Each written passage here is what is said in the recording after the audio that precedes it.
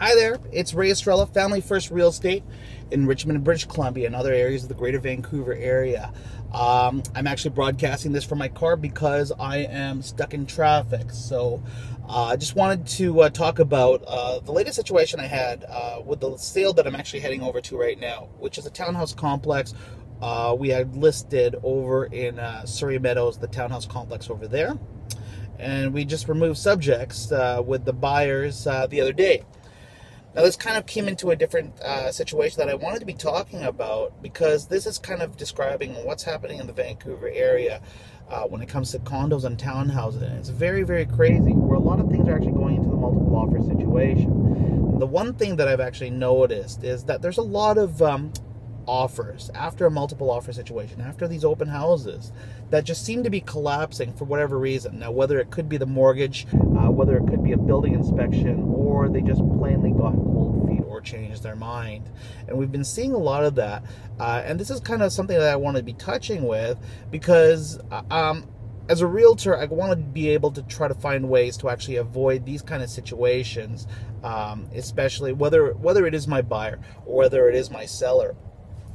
So the situation was that we had the property on for a few days, and we actually got an offer within the first couple of days of the listing. And the realtor that was dealing with us was saying, it's like, my clients are serious. They want to deal with us right away. We can cancel the open house. We can cancel your appointments. And my client decided, you know what, let's wait till after the open house. And maybe we can actually generate a couple of more offers. And we did the open house, very good open house, and yes, we actually generated about 2 more offers. Now, after the open house, what happened was that the people that actually wrote that first offer, which was a very high offer, decided that they wanted to change their mind and not proceed. Now, what would have happened if we actually dealt with that before the open houses, canceled all the other appointments, right? We probably wouldn't have had the other 2 offers there in the first place. And this is kind of a situation that we see now a lot in the Greater Vancouver area, where the market is so it's so crazy to a point where people are going to be writing offers, but yet when they think about it, it's like, you know what, maybe I wrote an offer that's way too high.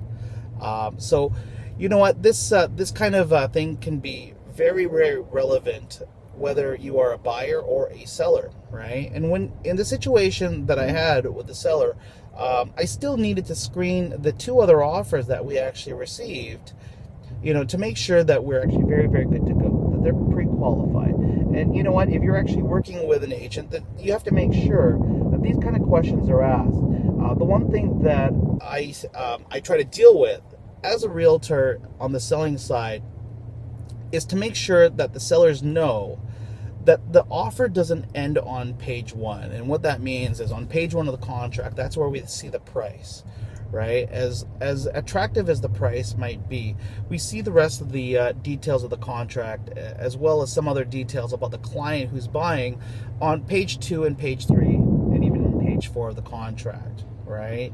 To actually be able to see how much the client is putting down, to see if they're actually pre-qualified. And those are the kind of things that I definitely want to be wondering if I actually even want to be dealing with the offer. And sometimes if it's not the highest offer, right, maybe I'll find strength in the buyers on the second or third one, right? So usually those are the kind of things that I wanted to be making sure. And even asking the courteous question is this the kind of property that your buyer is very interested in purchasing, right?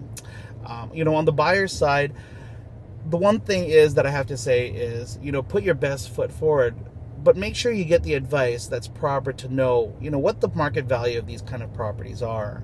Now, a lot of these times, a lot of these properties are actually going above the listing price.